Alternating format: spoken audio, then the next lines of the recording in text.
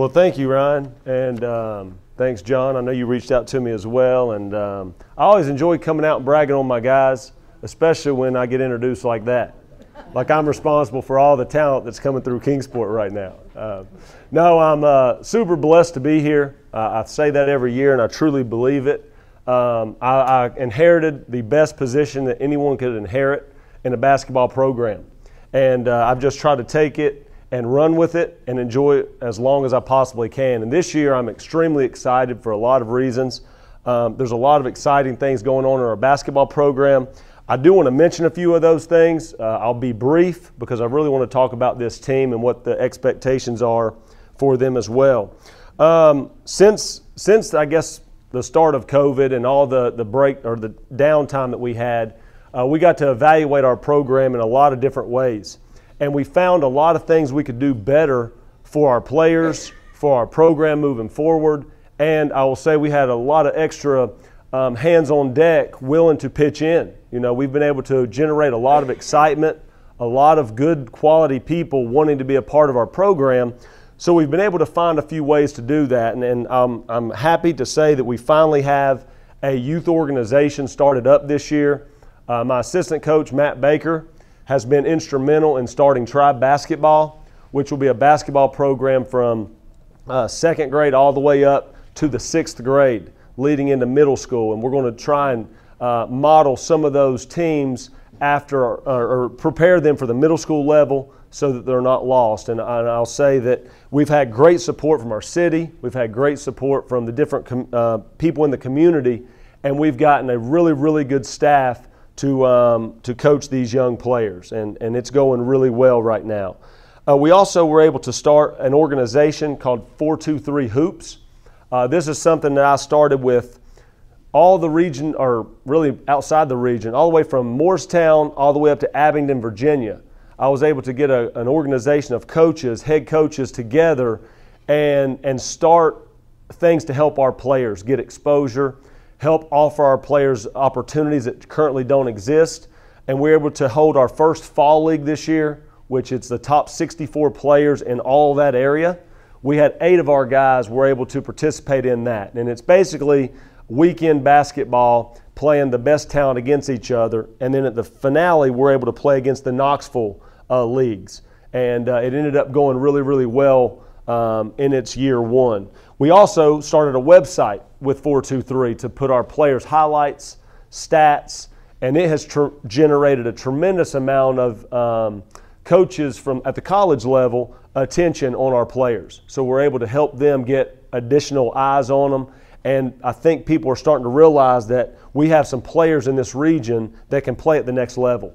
And that's not always been the case. We've kind of had that black eye about, well, we're not going to recruit that area. It's not very good basketball, because it's simply not true. We have a lot of players that are very, very capable to make an impact.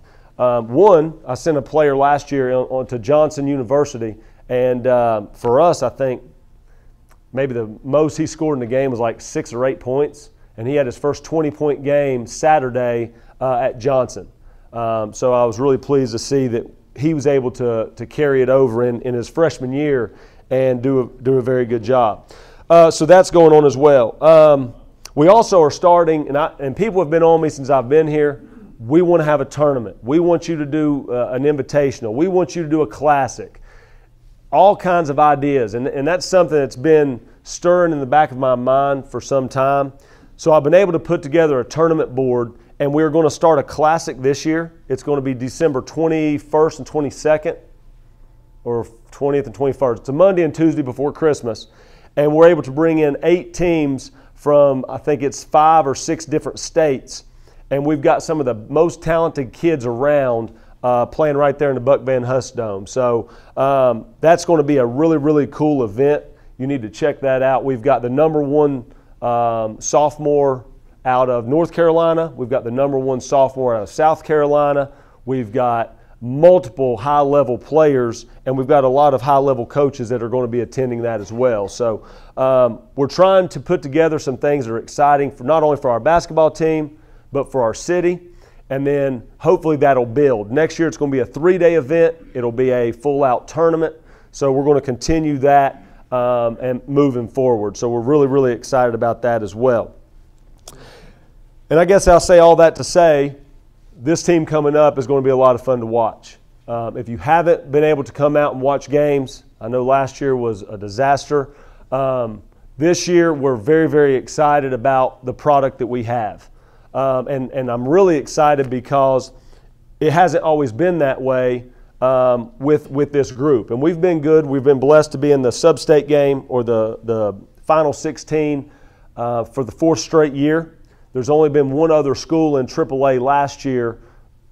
Last year we were in AAA. The league expanded this year to 4, but there's only been one other team to make it to their fourth straight, and that was Blackman out of Murfreesboro. So we're right there where we want to be, but I'm not really content. We want to be to that next level. We want to make it to the big house.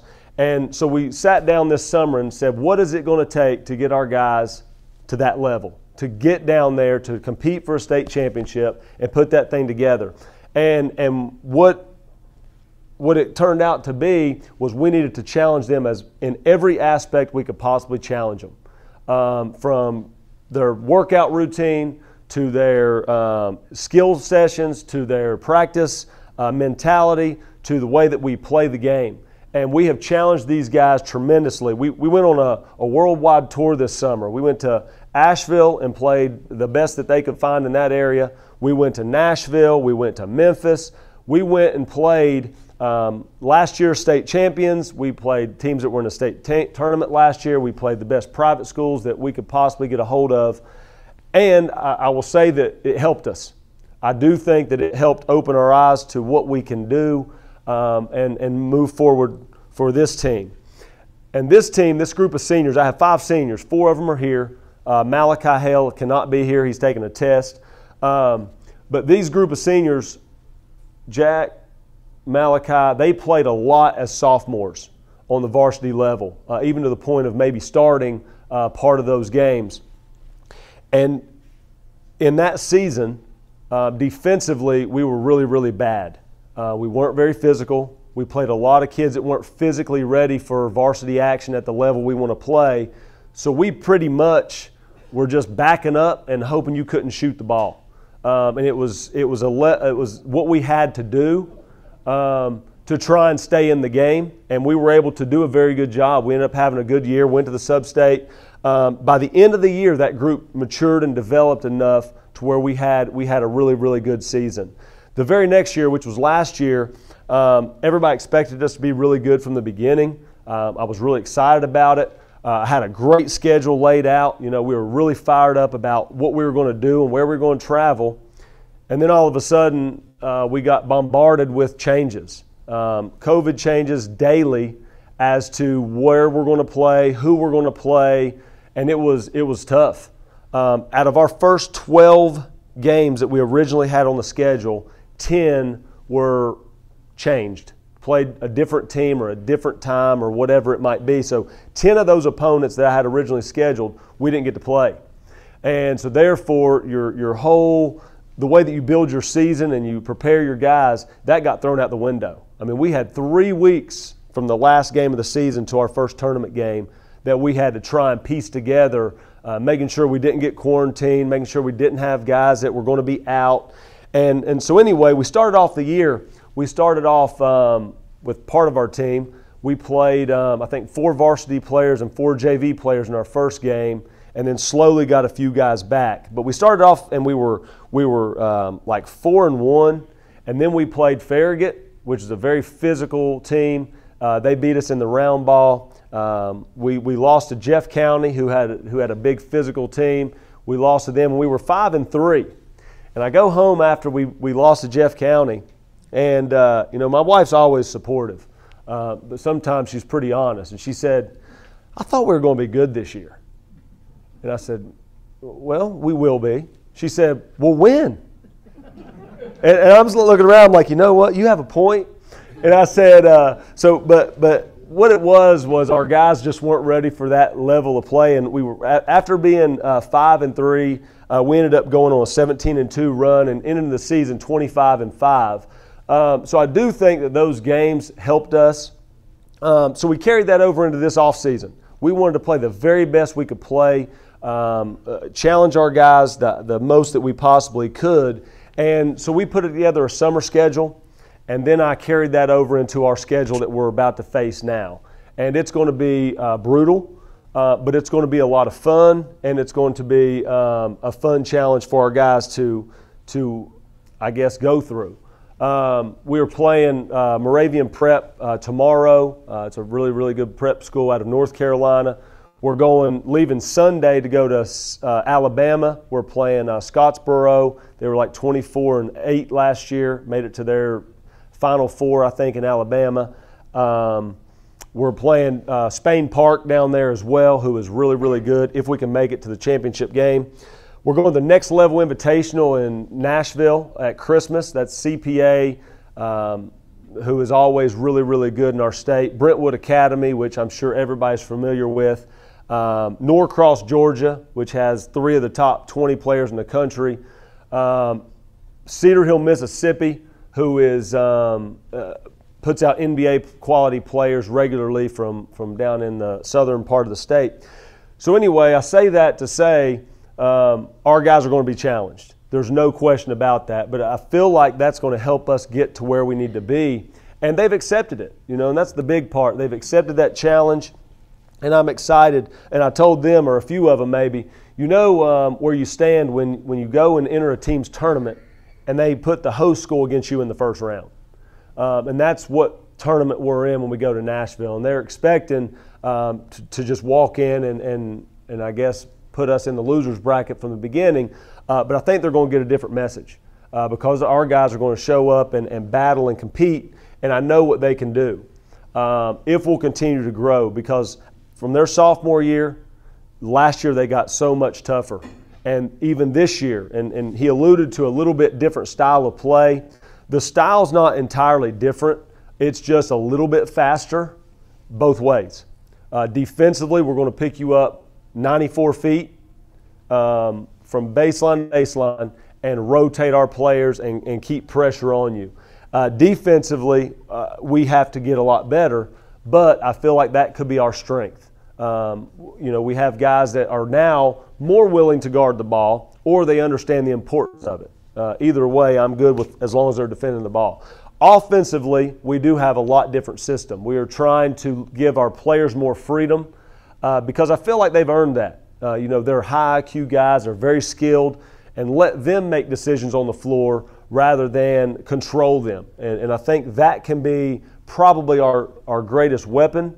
But it's also going to drive me bonkers if I can do that. But it's a lot of fun to teach, but it's very, very difficult to teach high school guys how to run a system with that much freedom in it and then make the right decision. So these guys have done a great job. We went down to Granger, our first game, Tuesday, and it started off really, really good, I thought. The pace was good. We had pressure was good. I thought we were taking pretty good shots, and it wasn't until after the game and the post-game interview I realized that we were down 15-3 to start the game. And I'm like, hold on, we were down what? 15-3? I mean, we were taking good shots. We were pushing the basketball. We're getting shots to the rim. Our guys came out a little bit nervous, a little bit too amped up, a little bit not really too aggressive. They were just fired up for the moment. And we missed like 11 layups. So we didn't really look quite as sharp as we will.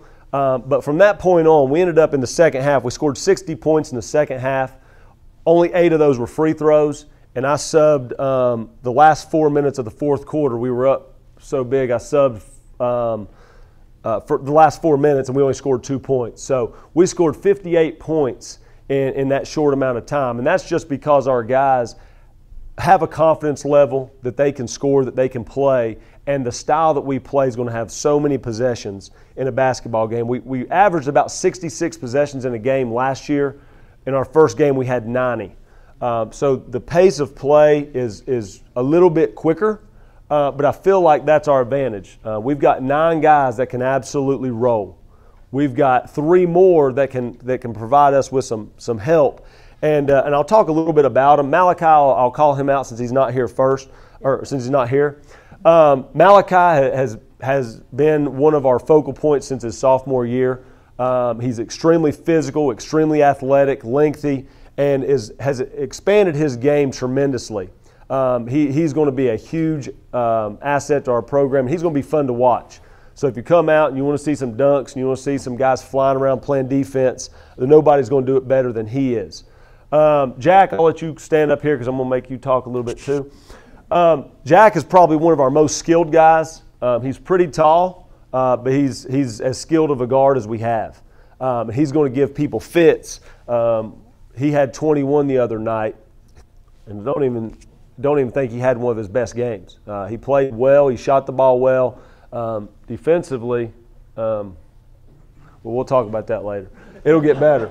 But he's going to be a lot of fun to watch. You know, he's a guy that can get up and down and make some unbelievable plays just because he has put in as much time or more time than anybody in our whole program. He loves the game. You're going to see him have an opportunity to sign and play basketball next year as well. McKinley, you can come on up too. McKinley is one of my favorites because he didn't start out that way. I remember vividly sitting at Asheville his sophomore year, and the guy goes in, and McKinley's backing up, and the guy just comes in and just hammers it. And I'm like, McKinley, you've got to take a charge right here. And he's like, you see this right here? I'm not willing to mess this up. And I looked at Coach and said, Coach, he'll never be on the floor for us. He will never play a minute in our program. He'll never get on there because he's not tough enough. And the Joker has proved me wrong. He has come and he has embraced that toughness. He's one of our grittiest guys that we have, and he's a lot of fun to play. And he also shoots pretty good. He shot over 40% last year, so not too bad for just a gritty defender. So he's a great part of our program. Greg is a guy that did not get to play 1 minute last year. Unfortunately, he tore his ACL right before the season, like 1 week or one day before our first game. He was one of the 4 that were out and did not get to play. And it hurt us bad. It hurt me mentally. It helped our team, or it hurt our team because he pours everything he has into our program. He is a team-first guy who loves our program, loves our team, and it just hurts to see a kid miss out on those opportunities. But I will say he worked himself back. He is ready to go, and he is going to play extremely well for us this year. Shoots the ball well, is a physical beast on the glass from the guard position, and just works relentlessly. So he's going to be a lot of fun, have a great senior season. I think he's ended up going – you already know where you're going, right? University of Alabama. He's going to Alabama. He made like a 40 on his ACT or something. So they say that's pretty good. I don't know. Yeah, it's out of 36, yeah. He's pretty smart. All right, Carter, come on up, Carter. Carter's our new guy. He's the one that we were giving a hard time. I guess we played you about 6 or 7 times maybe in the couple years we played against him. He played at Cherokee. Unbelievable scorer. He averaged over 20 last year. Despite and not against us. No, it wasn't against us. He got double teamed against us everywhere. From the time he stepped off the school bus to the time he got back on the school bus, we had guys in his pockets and trying to make his life miserable. But he's an extremely talented player. Really, really excited to have him and the things that he brings to our program. And the thing that's the best about it, he fits right in just like he's one of us. He has the same mindset. He's an unselfish player that wants to win beyond any individual accolades. And that is something that's going to be very special for this team because we've got several guys, probably 8, that could put up 20 in a game. And they probably will have a 20-point game this season. And that's uncommon, very uncommon, because usually when you get talented players, they start wanting it for them. And when you have those guys like we have strength in numbers, and we have a lot of strength. And I'm excited about what we can do with this group. So I'm going to let them kind of talk a little bit. If you have questions, please put them on the spot and ask them. And I'll start out with Jack here. I'm Jack. I guess I'm number 14, and I guess this is my 3rd year on varsity. It's gone by fast, I guess. You know, sophomore year we're playing. The coach calls me and some of my buddies up to varsity, and then a short 2 years later with COVID, it seems like it's been a couple months, and it seems like sophomore year was just a little bit ago, but it's gone by fast. But I'm excited for this year, and we all are looking forward to, finally getting to the state tournament and trying to win the state tournament. How tall are you? I'm 6'4". I'm McKinley Tincher. I'm number 10, and I'm a senior. But yeah, like Jack said, we got called up on varsity sophomore year. I didn't play barely any. If we were up by 40, I played a little bit. But, Coach Poore always likes to tell that story. It's not my favorite story, but I like how he ends it. That summer, I really took it to heart. And I knew that I could play at that level, and I knew that I was good enough. So I knew that I had to get tougher on the defensive side.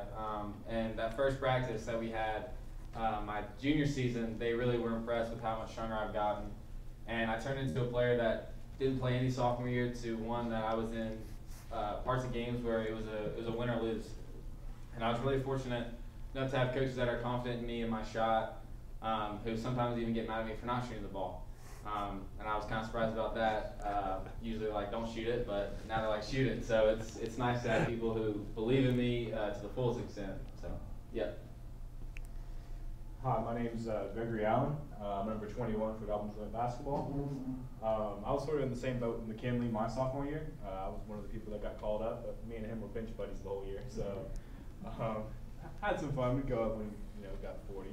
But last year I missed out because, like Coach said, I tore my ACL.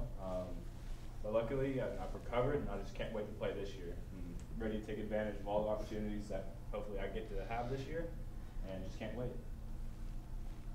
I'm Bennett, so I'm number 2. This is my first year here. I was thinking about, I knew I wanted to come here all during last season, and then like they were talking about that story after the game, I was talking to Mom and Dad, and I was like, I'm not doing it anymore. I'm not doing it anymore. It was a miserable game and a miserable couple days, but once we cooled off and made the decision, I've been absolutely blessed to be a part of this program and be able to come move up to Kingsport on and off the court. And it's provided me so many opportunities, and it's been life-changing.